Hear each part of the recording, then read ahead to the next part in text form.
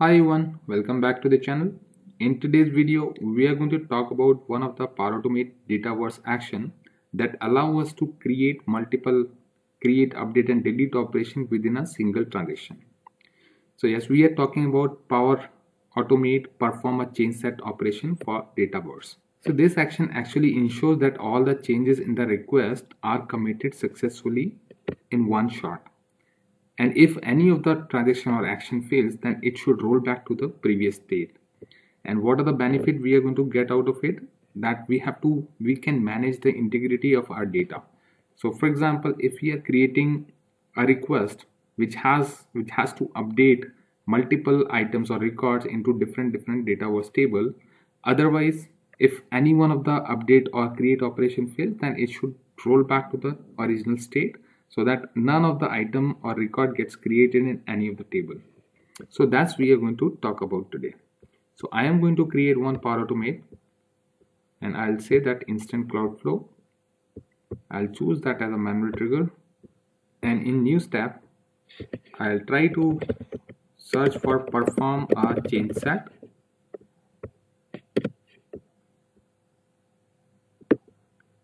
So this comes under Microsoft Dataverse Actions, and I can find that by scrolling a bit down over here, perform a change set request.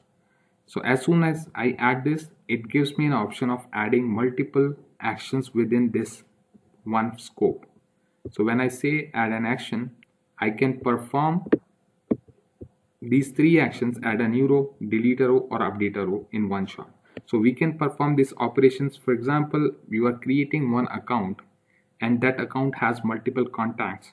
Then if any of the operation of adding contacts fails, then it should even not create account in first place. So you can club your business logic operation performing multiple transactions within this change set. So for example, I am just creating one record into my account table. So I'll just say accounts,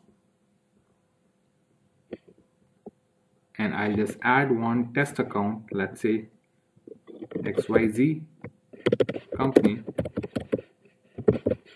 and I'll put the address as my current address, and just like that.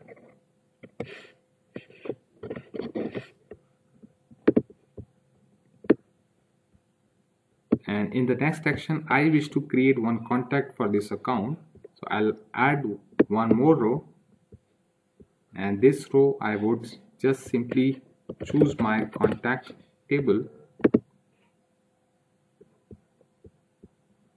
and under this I'll just create one account, let's say for my name, and I'll just put the other contact details just like that for test purpose.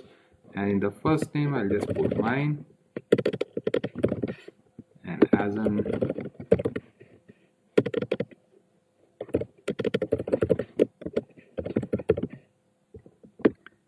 so once this contact is created, I wish to create one secondary contact as well. And in this secondary contact, let me try to update one row, and I'll just put up any arbitrary row ID for it, so that I know that this transaction gets failed. So I'll just choose my table as contact table itself, and in this row ID I'll just find out some row. We'll try to update that with the first name, and I am expecting that this ID, because it will not able to look up the row for this row ID number, so it will fail. So I'm just saving it and do a test operation, and parallelly I'll open the data set, this accounts table, so that I can actually verify whether my accounts table is created, the item record gets created or not. So I'm doing a test flow of my this change set and just performing this manually. Our flow ran, and what we are expecting is we are expecting an error over here in the third action. So right now you can see this change set scope failed at the last row, and it did not perform any action on these two. So that's how it's maintaining the integrity. And if I just search my this table, I'll just do a filter just to check on my newly created item. So it doesn't create my account in first place. So the next two operations did not even occur. So that's how you can perform. You can use this change set request to do your data integrity operations. And benefit of using it, of course, like you can get the data integrity, atomicity, and performance, because you can actually bundle up all the batches, all the operations into one single batch. So that's how I find it useful. So probably it could be beneficial for you as well. So that's it for today's video. Thank you.